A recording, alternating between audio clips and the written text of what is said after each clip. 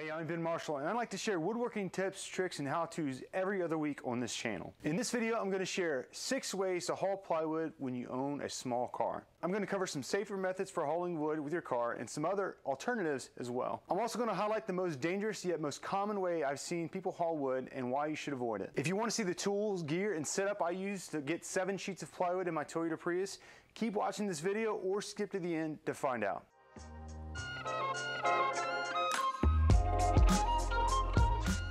I've been a woodworker for several years now and have owned my small Toyota Prius for almost a year. There are certainly challenges that come to this combination, but I figured out some good storage techniques to maximize the space in my small car to haul the materials that I need for my projects. If you're limited by your transport capacity, don't let that stop you from building the projects that you want. Before I get into the 6 methods, I wanted to share some quick considerations before you make a material run for that next project. The first and biggest factor you should consider is safety, not only for yourself, but for others around you as well. Accidents caused by falling debris from a vehicle is a potential risk you take when transporting anything on the outside of your vehicle. According to the National Highway Traffic and Safety Administration's data collected from accident reports between 2011 and 2014 showed there were approximately 240,000 incidents involving roadway debris. Of those accidents, there were over 47,000 injuries and 124 deaths. In addition to putting other lives at risk and other motorists at risk, you could also face legal consequences for hauling materials in an unsafe manner. In most states here in the U.S., you can be fined up to $5,000 for any debris falling from your vehicle, even if it doesn't damage anyone or anything. You can even be fined for having improperly secured materials strapped to the top of your car in some states. You could also be sentenced up to a year in jail. I cannot stress the importance of safety in having properly secured materials to your car. If at all possible, avoid major interstates while transporting material goods, as 67% of reported accidents happen on the highways. A few moments to ensure your tie-downs are secure could prevent a life of pain, grief, and agony for yourself or others. The next consideration is how much can you carry safely. Think about the size of your current project or upcoming projects and how they can be adjusted to fit the limitations of your vehicle. A little bit of project planning and space consideration can not only save you money, but the hassle of figuring out more expensive alternative ways to move lumber as well. I'm often surprised at how much material I can fit in my small car with a little bit of forward thinking, ingenuity, and planning around my current restrictions. So I encourage you to really stretch your Tetris mental agility and acuity and figure out a better way to fit those materials inside your small car. Also, you should consider your future aspirations as a woodworker. Is this a long-lasting endeavor or just something that you want to try out for the time being? If this is something that you really enjoy and you want to continue doing, I highly encourage you to invest in great tools up front. A great set of well-maintained tools in the hands of a skilled woodworker can outlive nearly any vehicle in your lifetime. Great tools are an investment that save you time, frustration, and additional materials. In the years that follow, the money that was spent on cheap tools and other methods I'm about to mention could have been saved up for a truck or larger vehicle that's big enough to haul the project materials that you want to make. For the time being, I'd rather have a great set of tools and an okay vehicle to haul them in rather than a nice truck filled with cheap and ineffective tools. Think about the long-term and the short-term effects of your decisions going forward. Now that we've looked at some key considerations for the available options, let's dig into different ways to haul plywood when all you own is a car. Understand that these are all dependent on your current situation. It's definitely not the end-all be-all, but just points to consider before you start your next project. The first and most riskiest method is to carry plywood or lumber on the top of your vehicle. For my research and the legal advice of other professionals, I do not recommend this method. It has the highest risk of failure and a greater chance of injuring others and damaging property. The roof racks seen on most cars are not capable of handling excessive weight or dynamic forces caused when driving at high speeds. And I won't even speculate on carrying lumber without a roof rack. I recently spoke with a traffic accident attorney on this specific instance, and here's what he had to say. Are there any legal ramifications for strapping a bunch of lumber to the top of my car? Well, there sure could be, and in all honesty, it really depends on the way you go about doing that. Obviously, if something is sticking out front or back, farther away from your vehicle, and if it extends the length of your vehicle, that could be a hazard. Okay. And somebody conceivably, I mean, in all honesty, I don't know what the cop would charge you with, but conceivably they could charge you with reckless driving, and that is a criminal offense. So you want to be very careful about how you go about doing that to make sure that it's lashed down securely, and then it doesn't, protrude front, back, or sides from your vehicle. Essentially, extend the length of my vehicle. Lengthening the danger zone. Okay, there is a particular statute that says no vehicle shall be operated or moved on any highway unless it is so constructed, maintained, and loaded as to prevent its contents from dropping, sifting, leaking, or otherwise escaping. Have you seen a lot of instances where there was damage to either property or persons because somebody didn't have a secured load? A client once who was actually killed by a truck rear-ending him, and that wasn't bad enough.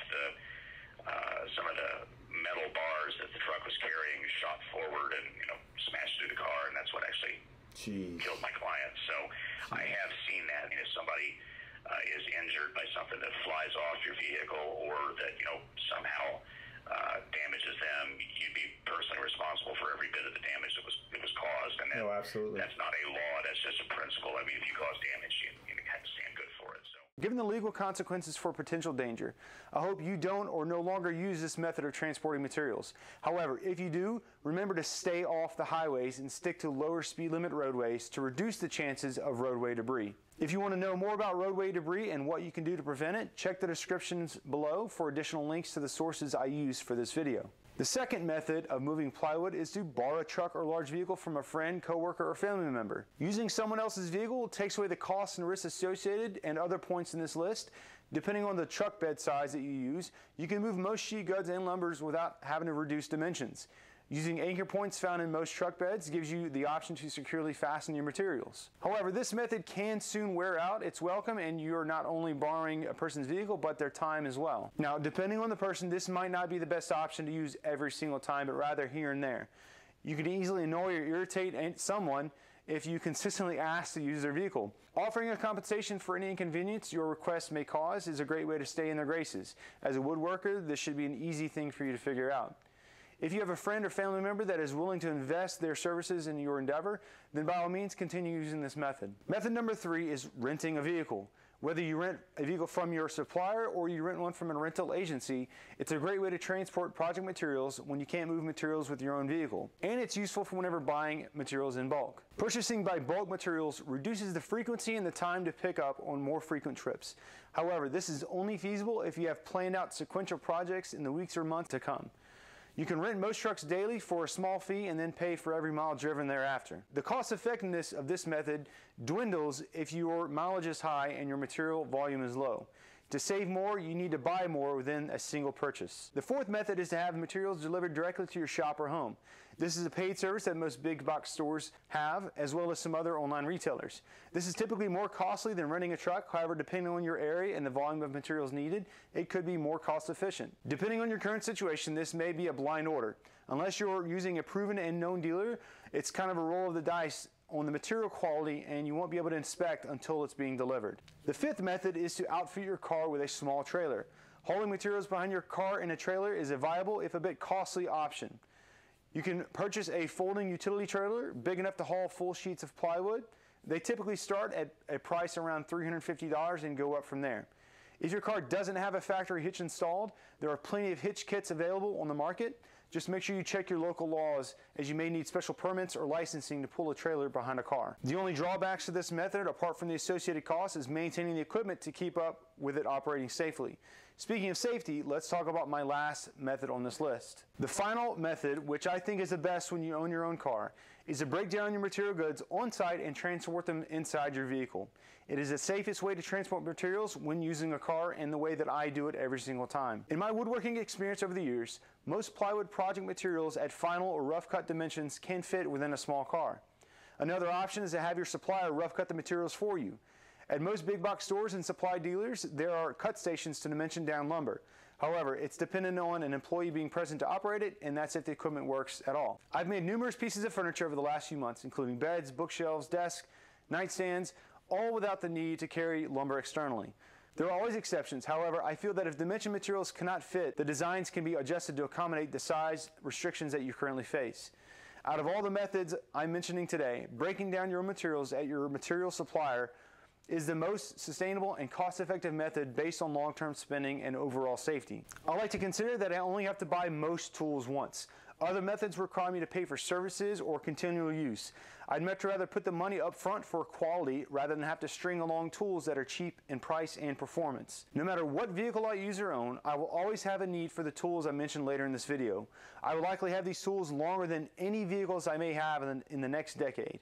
Buying these tools first would be my recommendation to anyone who's committing themselves and their wallets to lifelong woodworking. As I mentioned in the beginning of this video, I want to provide an overview of the tools, equipment, and setup I take with me when breaking down materials before loading them into my car. Keep in mind that this is not about convenience, but safety. I would much rather spend a little bit of time dimensioning my lumber to fit inside my car rather than put other lives at risk by hauling it on top of my car. Although the tools I have are considered on the high end, there are other tool manufacturers that sell similar products for less. I'm also providing affiliate links to the tools that I use and own, as well as some other alternatives.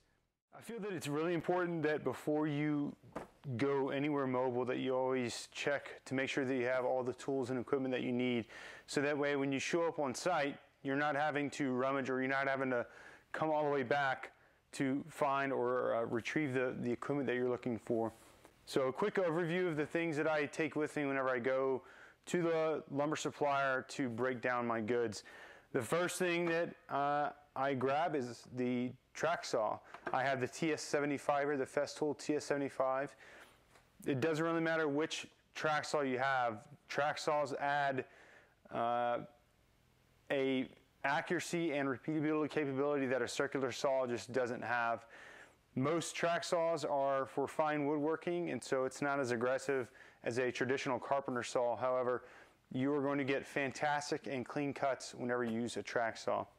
The next piece of equipment that I take with me is a track or a guide rail. I have two guide rails here. I have two guide rail connectors, and so whenever I show up on site and I'm able to connect these together, it allows me to break or rip down a full plywood sheet. The next gear that I take with me are my track parallel guides. Okay, because I'm not doing narrow rips, I'm only doing wide rips. I can take just these ends. I don't have to take the extension guides. There are lots of different companies that make parallel guides. If you want to find out a little bit more information about them, you can click on the video up here. That was my previous video, parallel guides. So these are probably the main components that you want to have with you: the track saw, the guides, and the parallel guides. Everything else here is kind of an added bonus, with the exception of the sacrificial boards here. This is just traditional panel insulation that you can buy in most big box stores. They come in all different thicknesses. I just grabbed the one that was available. You can grab them thinner. All it does is it helps support your workpiece. I grabbed a thick piece because it adds rigidity to whatever surface I'm laying the plywood down on, and it prevents it from bowing or dipping whenever I'm running with the track saw. And it helps support the fiber underneath that you're cutting, so that way you have less chance of a tear out or a blowout with your wood fibers on the opposite side of your plywood. The next is safety equipment, eye protection and ear protection. It's vital. The next is my notepad with my cut list on it and a good marker or a dry marker, pencil, fine lead pencil, just a way for you to mark your measurements before you make your rips and cuts. I also have a tape measure. Some additional things that you can take. These are not necessary. However, after doing this a lot, I found that having these readily available or taking them with me really helps with my process and makes it a lot easier. I take some 3-way clamps, and this is so that I can gang rip plywood. So I can put 2 or 3 sheets of plywood down. If they're going to take identical rips, I can clamp these at either end, and it just holds the plywood together. So as I'm laying my track and I'm moving around, they don't move around on me. The next one is the GRS16PE from TSO. This is a guide rail square, and so it's really awesome. It slides onto the guide rail, it clamps down, and it gives you a perfectly 90-degree reference on your track saw. So if you did want to do cross cuts on site in order to put them in your car, this is a must for you. It is a lifesaver. It's perfectly square. It's a machined hardened aluminum. I use it to make sure that all the pieces in my all the tools in my shop are square. Really good piece of kit and definitely worth the investment. The last thing I like to take with me is just a small container. It doesn't have to be a sustainer. It just helps me keep all these little small pieces together and not able to lose them en route. The thing that I forgot that's very important is just a small screwdriver, and that's so that whenever you screw the rail connectors together, at least for the Festool ones, I can screw them and unscrew them together. I can break them down and it fits easier in my car.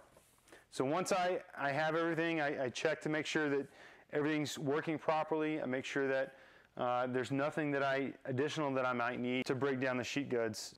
Now I'm going to load this up into my car and then head to my dealer. In this video, I pointed out several methods you can use to haul project materials even though you own a car.